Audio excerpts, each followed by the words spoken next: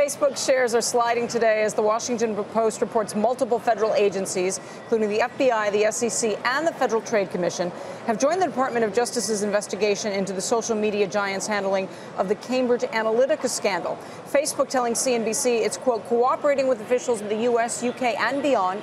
We've provided public testimony, answered questions, and pledged to continue our assistance as their work continues. Our next guest is a Facebook shareholder and has been calling for changes to the corporate governance and voting structure for more than a year now, specifically pushing for the company to nominate new independent directors to the board and to separate the chairman and CEO positions. And joining us now, here he is, Illinois State Treasurer Michael Frerichs. Hi, Michael, Hi, nice Michelle. to have you here.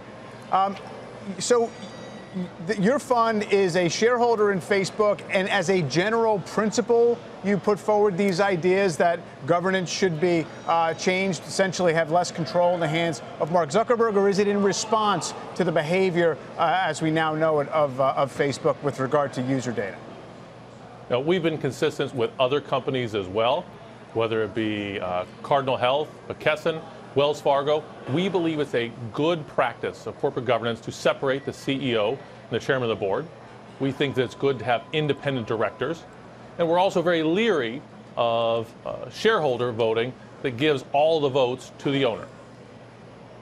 So why do you own it then? I mean, you knew it when you do you make the choice, or are you in charge of a committee that decides? Are you literally the chief investment officer who says we're going to own this much Facebook, or is it by default you farm it out to different organizations and hence you own it? Yeah, we use other investment managers out there, but we want to make sure that Facebook remains a good long-term investment. We think there are good fundamentals with Facebook, but if you look at the constant drip of news out there, culminating yesterday in news that expansion of investigations by the Justice Department, the SEC, the FTC, and the FBI, we realize there's some real problems here that we'd like Facebook to get out in front of. We think by making changes to their corporate governance, they can do that. My original question is, why do you own it then? I mean, tell your investment managers you don't like the fact that Mark Zuckerberg controls the whole company with his voting shares, then don't own it. Well, we try to take an approach of divestment of companies. We think, as I said, that there are some strong fundamentals there, but we can improve. Facebook can improve. And that will be good for our investors, for our investments in the company. If they get ahead of this, they make some changes, we think it's still a strong investment. Have you also, I see here that you also own Alphabet. Now, there's a company that has also worked to try and maintain the founders' sway over the voting rights and things like that. Snap as well, right? So in other words, this is something that seems like this generation of technology companies is kind of run this way for better or worse. Have you actually had any kind of uptake of your point by Facebook? Obviously, there's formal means that you're pursuing to try and get some of these changes through. Yeah, we are working as part of a shareholder process to make changes. We have been writing letters, been in communication, but recently, about a month or so ago, they told us they were in a quiet period, so couldn't be in discussions with us. But this is the same thing we did with Wells Fargo, with drug distributors, and we have participated in the shareholder process with Alphabet as well. We just think this makes sense. More transparency, more accountability in these companies, and more independence. How long have you owned it? Oh, we've been shareholders in Facebook for several years now. We've seen good growth in the company. But as I said, you've seen over the last couple of years here all kinds of scandals, whether it be fake news, selling user information to Cambridge Analytica.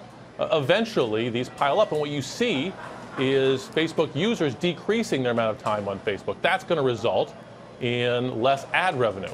We want Facebook to get ahead of this. Even Mark Zuckerberg has admitted that things are going to change for Facebook, but it's not going to remain the monopoly it has been much longer. And we think we want to see them take proactive steps to maintain their profitability. So you're making the case implicitly that the control and the corporate structure is directly related to, whether it was the non-disclosure of some of the privacy breaches that we now know about, or I guess trying to kind of reconstruct how things might have been different if, in fact, there was more independent representation on the board and other things. Yeah, right now, Mark Zuckerberg controls that company. It clearly hasn't been working as of late. He has grown a tremendous company over time. But when it's reached a certain size here, we think that you should have more independent directors on the board, people with expertise in privacy and data, and we think that would potentially have helped avoid some of these pitfalls. What if he keeps ignoring you? Well, we're going to keep communicating. We're going to keep reaching out to other investors. We've worked with the state of New York. We reach out to other institutional investors and hoping to build a consensus here and to make some change. Because as I said, this is a company that's had explosive growth. But we think now is the time to bring in some other voices. We think that more representation, more independence will be better for the company in the long run.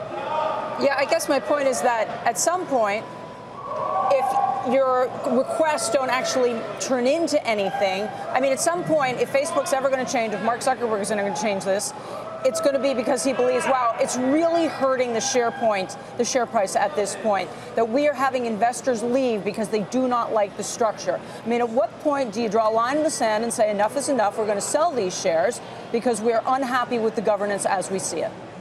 Yeah, I'd say we're constantly evaluating. We've seen other stock pickers actually dumping their Facebook stock. We've not reached that point yet, but we're constantly looking at news. We're constantly checking third-party researchers, and we will make a decision sometime in the future.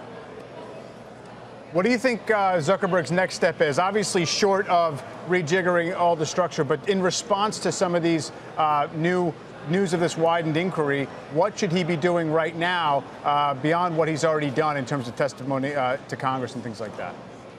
Well, I think the answer is more transparency. A lot of the reasons there's uncertainty here is because they've been a very closed company. When we've reached out trying to get more information, we've been met with stonewalls. We'll keep knocking on that door. We'll keep trying to get in and get more information because we do think that if there is more transparency, more disclosure, that will be beneficial for the company. But our patience will eventually reach a limit. All right, Michael Frericks, thank you very much for laying it out. Illinois State Treasurer, and you saw their Facebook shares down about 2% today. Hey there, thanks for checking out CNBC on YouTube. Be sure to subscribe to stay up to date on all of the day's biggest stories. You can also click on any of the videos around me to watch the latest from CNBC. Thanks for watching.